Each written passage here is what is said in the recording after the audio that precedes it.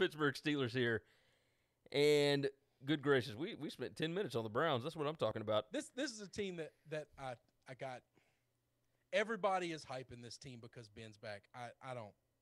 I'm not You hyping give them. numbers from last year, Gary. They're all mythological. They're all fictional. They're all fantasy. None of them matter. Yeah, the whole they're thing not was real. the whole thing was crazy. Well, I mean, let's dive into some of those stats real quick. They went 8-8 last year. Went 6-2 down the stretch. You know, obviously you start out 2-6. That's kind of a death knell. But they had a shot there at the end, and that is with having the number 30 yards per play offense in the NFL last year. I have no idea how they were 30. I don't know how they were not dead last.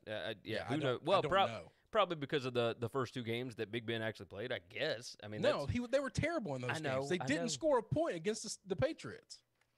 No, you're right. I don't know, man. Joseph said she ain't the only one with one of them things.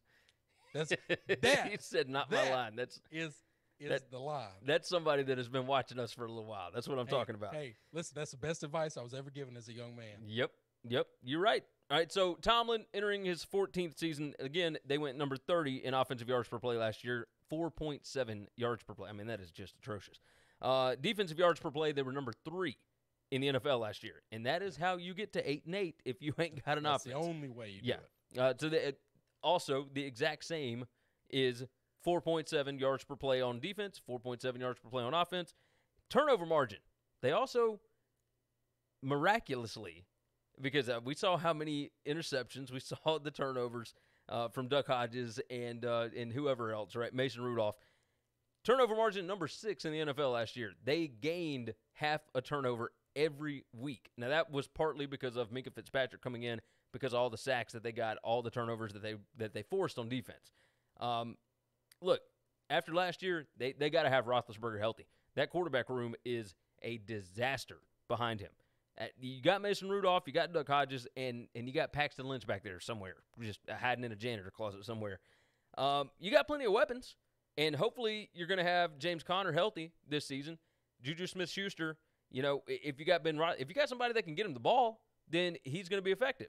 But without Roethlisberger, he was nothing last year. His stats were atrocious. On defense, sacks in abundance. Look, you got T.J. Watt, you got Dupree, you got Hayward, and Minkah Fitzpatrick coming in from the Dolphins was an absolute perfect fit at that safety spot in Tomlin's defense. I mean, just perfect fit. I don't think that they're going to lose a whole lot on defense. They've got 10 starters coming back, pretty damn good, and they got 10 starters coming back on offense. That includes Ben Roethlisberger coming back. So, I've got them improving this year. I've got them going 10-6. They are not going to be quite up to what the Ravens are. And, we'll see. I could see the Browns, taking over that second spot in this division. But I like the Steelers. That's my team. That's my thing. I'm a little biased, but I think 10-6 is reasonable. So I got that flipped and reversed. I've got them 6-10. I am worried about – people think Ben is the savior. Listen, the last end of the year before that with Ben and the start of last year with Ben has lost a lot on his fastball, okay? Ben cannot make a lot of throws. Ben is a problem. Ben turns the ball over a lot. Ben holds the ball a long time, and Ben is going to get hurt again because he's just going to keep getting hit. And the defenses they're playing are just getting better and better and better. The reason I think they regress is because I think their division is better. They got to beat up on the Bengals that were a doormat, and they got to beat up on the Browns that were a doormat, and they got to usually split with the Ravens. I don't know that many people split with the Ravens anymore, okay? Somebody can hope they can get one of those W's, but it'll be tough. And I think the Browns and the Bengals are done being doormats. Not saying that they're going to sweep the Bengals. Steelers are still going to win games, but their schedule is not tough, not easy either. Agreed. And I don't worry about the defense. I think the defense is good, but at some point in time, I do think that defense is going to get fatigued. You can't be on the field as long as they've been on the field. Problem with Juju. I was all in on Juju last year before the season started. All in on him. Here's the issue.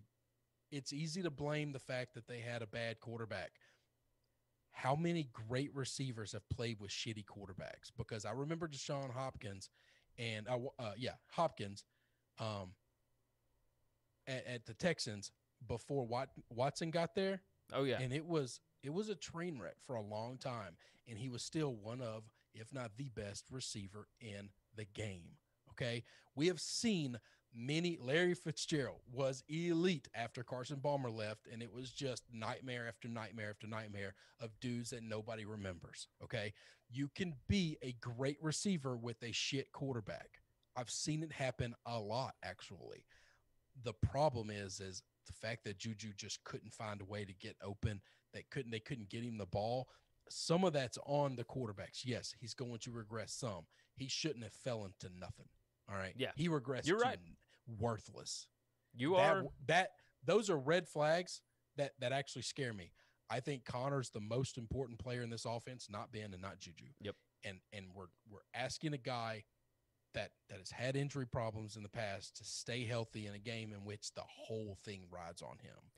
Joseph Gomez, by the way, jumped in and said, Connor in a contract year, I would expect a good year. I would hope so, but the problem is can he stay on the field? Because I'm going to tell you this. You don't think all those defenses know stop Connor, you win the game? Oh, yeah. I mean, that's a big part. I'll say this. Because they got film on Big Ben, and we're not talking about 4 years ago Big Ben. We're talking about last year and the year before Big Ben. Before he got hurt, he was not good. The year before that, he wasn't great. The tight end that they brought in, Eric Ebron, I think he's going to be a pretty good signing for him. Mark said Ben got Claypool. Claypool should help. And I didn't go through this. Their win total, by the way, 9.5. To go over 9 is plus 110. To go under is minus 140. So they expect 9-7 as opposed to 10-6. And to win the division, BetOnline has got them at plus 350. DFS Bachelor jumps in. He said Steelers plus 340 to win the division is the best value on the board in terms of futures. And he said the crap that I'll take that bet. I'll take any number you want. I'll send you my Venmo when we're done. He said the crap my dog took this morning is better than Duck Hodges and Randolph. Okay, that's fine. I'll take all Steeler overactions you want to give me, because I think Vegas is telling you they want people to take that over. They want please bet 10 games. I mean, maybe so. He also because jumps they're giving in. You positive odds for taking the over, and they're giving you big negative odds for taking the under. Yeah. Deontay Johnson was very solid. Connor, Snell Jr., and the kid from Maryland make this running game a lot better. DFS said, I love it. All of them. All right, let's dive into the NFC.